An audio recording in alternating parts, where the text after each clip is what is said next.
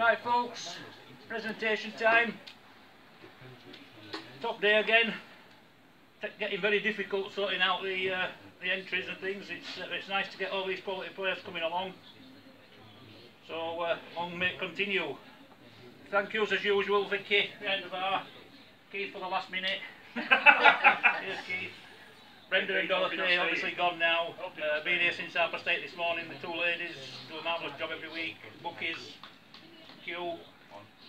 Les and Pete, they've been working hard this week on both greens because we weren't sure until yesterday which green we were going to be on.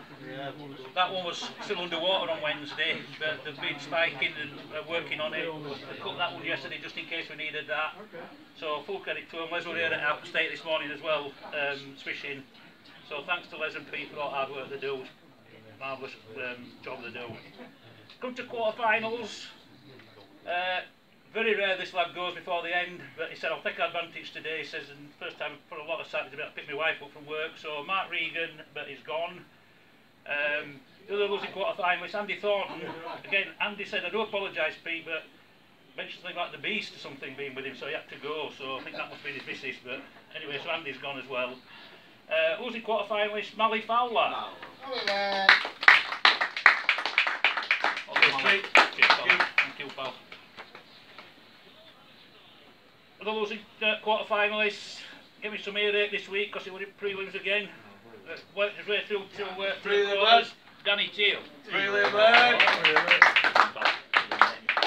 I'll give him one next week. Losing semi-finalists. Again, we don't like the semi-finalists to usually go before the end, but to be fair to Ben did want to stay, but Dave, who brought him, said, stay Ben, you're alright, but it's a long walk back. So I don't think I got a lot of choice, so Ben has gone. The other losing semi-finalists, quality player, always knocking about, Stuart King. Yeah.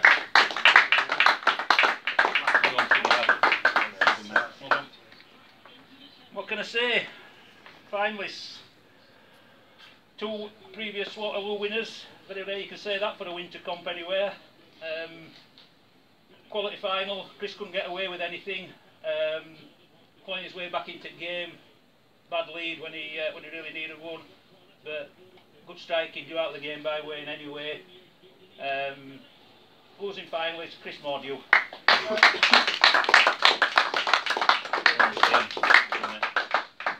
And winner, like I say, he's been trying to get in for a few weeks. Various things have cropped up, so he's been able to make it when a space came available.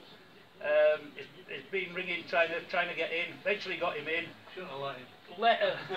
To be fair, coming along, and it is a quality field here, and he hasn't played that green. I think played it once before, maybe on an evening. Takes some doing, but a well worthy winner, Wayne Ditchfield.